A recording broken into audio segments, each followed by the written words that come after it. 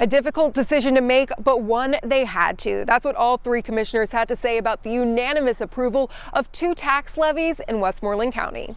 There will be approximately a $3.5 million increase on the general property tax, but we're also creating a specific property tax for debt service.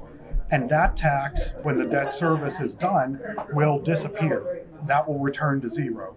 And that tax is also about 3.5% to 4% for mills. It was a bipartisan decision from the commissioners, the largest tax increase in 2 decades, going into effect January 1st. This is a 32.53% increase from the last value, which was in 2019.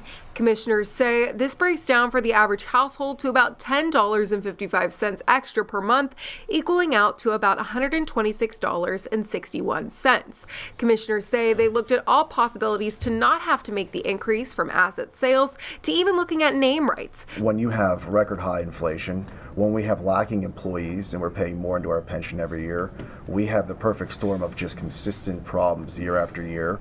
And coming up at 6, hear from one local man about his thoughts on this increase. Reporting in Hempfield Township, Ava Rash, Pittsburgh's Action News 4.